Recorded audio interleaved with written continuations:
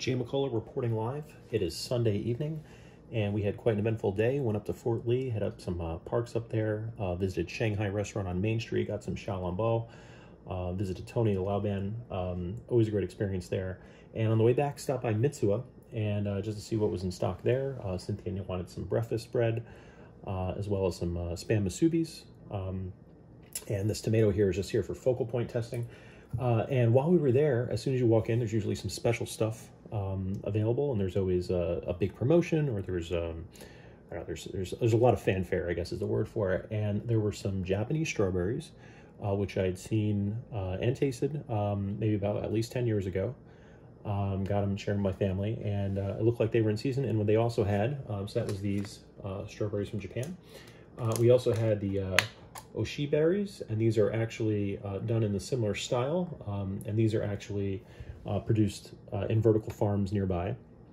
And yesterday, while we were in the Heights on the way back, Emma needed some blueberries and strawberries, so $2 is going to be our base testing here, just some generic, the ones you'll find at a grocery store, probably for a lot more than $2. I mean, the Heights, excellent fruit stands up there. I think this is from Lucky Farms over on, maybe it was Palisade or Congress. And Driscoll's is, I mean, really the situation with strawberries, at least in the past few years with the pandemic, is like strawberries are just gone to crap here. Maybe it's a season and stuff, but like I'm used to buying these things, and then within a day or two they're moldy. So if these make it through the week, they'll be fine. But anyway, I want to do a little shootout here. The Japanese strawberries and the Oshi berry, incredibly expensive. I'm not gonna lie about that. But before you waste your money on these things, we're just going to dive into it, and then maybe this will help make an informed purchase later. So we're going to start off with the Driscoll berry here. I'm not going to waste any time, and just going to take a random one right there. And this is your standard berry, not too ripe. These have been recommended to be eating these, at least the strawberry berries and the Japanese berries and the Oshi berries, recommended to eat at room temperature, so they've been sitting out for a little bit. We did refrigerate them when we got home earlier, and we're just gonna gently wash these. I don't want to damage too much of it. Maybe it doesn't matter for the Driscoll berry, but I just want to make sure we have a good base here. So there you go. We're just gonna pop off these guys, and just gonna take my Pampered Chef knife here from Grandpa. Excellent. And we're just gonna cut this in half and just see what we're working with here. This is your standard domestic berry. This happens to be grown in Mexico. Sometimes they're from California. There's not too much going on here, and I'm not hoping for anything special here, but it's sweet. It tastes like a strawberry. I mean, this is what you're gonna find in you're making a strawberry milkshake or something, you can get this. And I think what we're missing here, what you really do want for the full panel, is maybe some fresh South Jersey farm-grown strawberries that you get in a box. And they're going to be super tiny. Maybe about this one might be the biggest one that you'd get in those kind of boxes, and those are just delicious.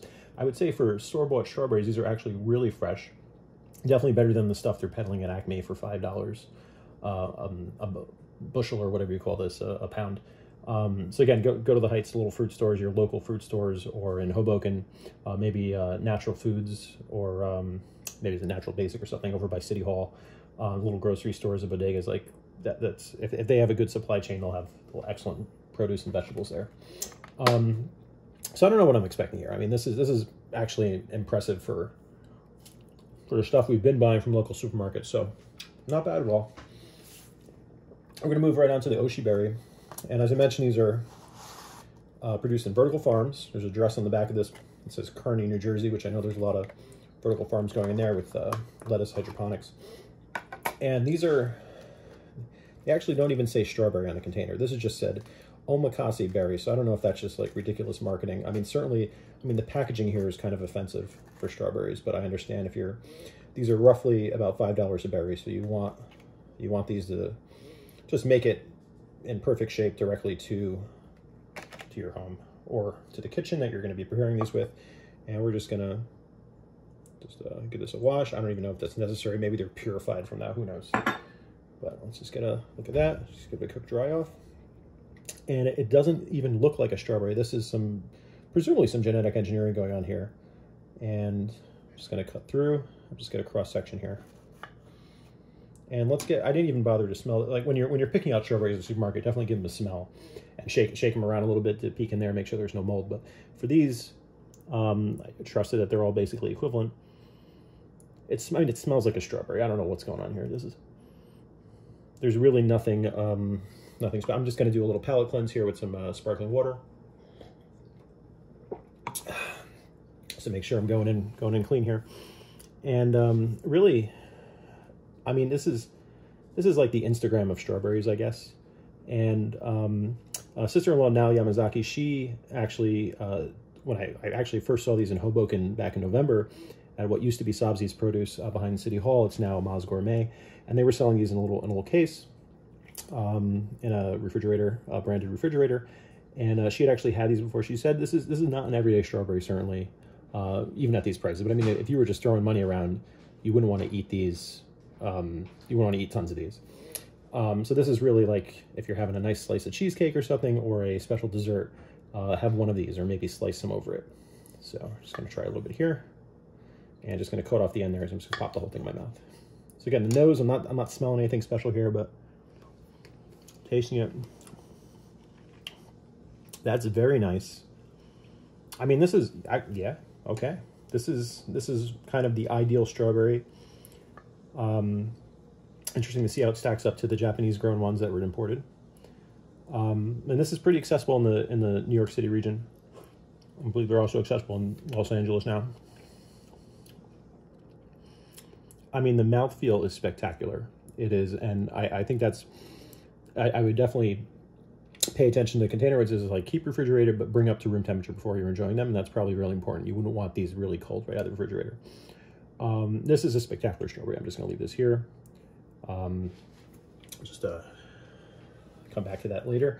And now we have the Japanese strawberries, and these are actually from Murata. The brand is Murata Ichigo. Ichigo, just a Japanese word for strawberry.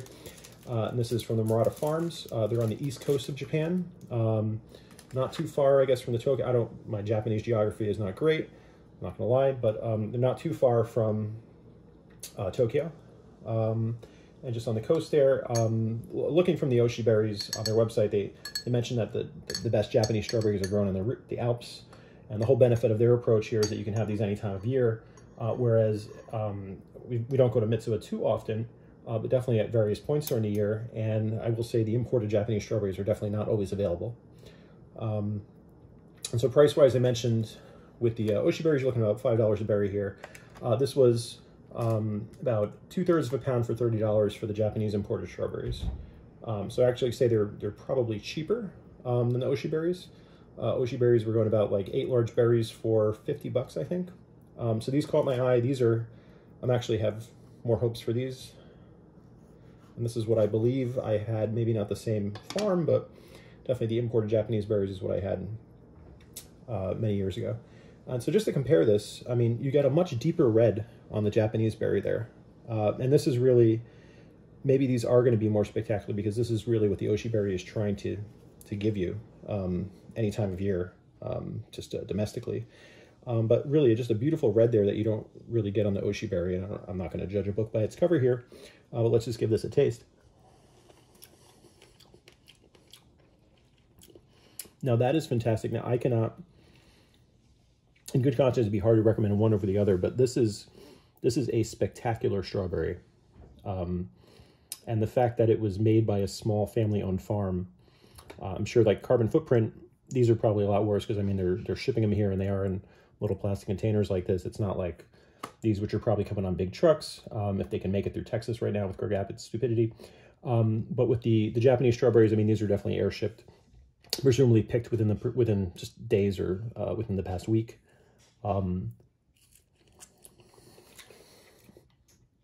Really an excellent strawberry here. Again, this is not something I would use. Cynthia wanted to pick up some vanilla ice cream and make some shakes. I said, you know, I'll use these strawberries for the shakes, but I can't, we're not going to blow through these on shakes. This is for savoring. I would say definitely Oshi berry, maybe if you're doing a dinner party or something, you want to top a cake.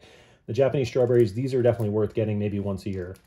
If you want to treat yourself and, you know, have one or two. Share it, definitely get some friends over. I mean, share it, make this an experience to share. And these are definitely worth trying. There's something special, and that's what I did 10 years ago. I brought them over by my grandparents' house, and we had them there. Now, in the back, you might notice we have this cake here. That's going to be it for the strawberry coverage, so if that's all you came here for, then you can just tune out. But Yuri Rusko, it was Eastern Orthodox members in his family. He made this cake, and granted, Yuri's cakes, he's got a lot going on there. This was, he made like 5 of these things in his oven. And I think this is just one, this is a single layer of a cake, so I don't even know how he made this with this vertical. But it was, he had to do a lot of practice with the icing here. This was what he would say is one of the failed attempts, but I mean, it all tastes the same. So this was he'll have to tell me later, but I went into this thinking it was going to be like a very, I don't know, I had lower hopes, or I'd say low expectations for what this was, but it was actually a very pleasant. There's some citrus in there. It looks like maybe some raisin. The icing was, I don't have a sweet tooth. You might find that hard to believe, but the icing, even though he did make a bit of a mess here, lovely like citron icing, really delightful. And again, he just gave us way too much cake. We took this at a pizza party yesterday. We didn't get through it all, so we have a whole container left of it. That was delicious. And one more thing I'm going to leave you here with. I mean, great job, Yuri, on that. Always appreciate the sweets. I will say, not as good as his soups or cuddles, but we're not going to turn down cake here. And while you're up in the Heights, make sure you stop by Dolce de Leche Bakery.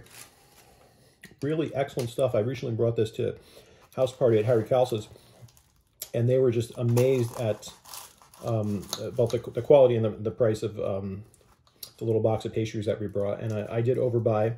When I went there in November, we were doing an outdoor barbecue. He's over on the west side of Manhattan there, incredibly windy, just basically a wind tunnel there. And we lost a lot of the old German bakery pastries, I want to say. So the second time I made sure to, keep everything on the floor ready so it didn't blow off the table. And the Dolce de Leche pastries were just, they made it to the after party. Everybody loved them. And this is Cynthia's going to have to remind me, this might be a cheese and guava croissant. I'm not sure if this is savory, but we'll find out in a second.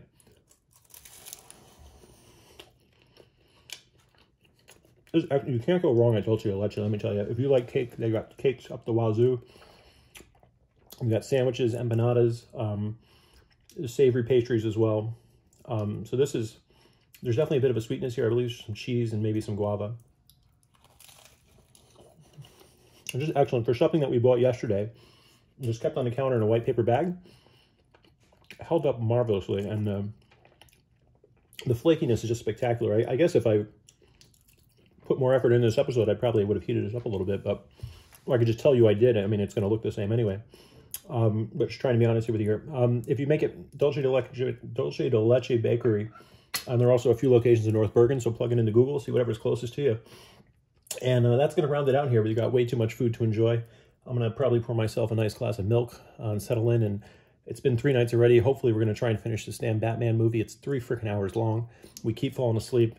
I had to eat pretzels just to wake myself up, those Utz pretzels.